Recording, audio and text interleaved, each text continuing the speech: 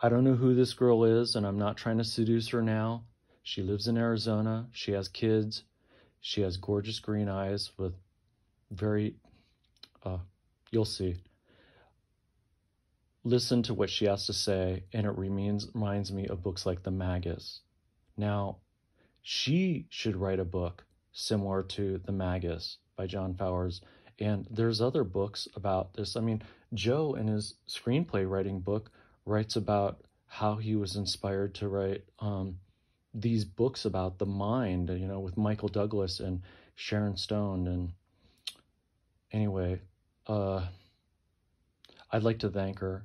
And I'd like to thank all the doctors and psychiatrists and counselors that are out there sharing their thoughts and ideas and going live so that they can help people right now that are going through a lot. I heard domestic violence is on the rise because of people being stuck in the house together.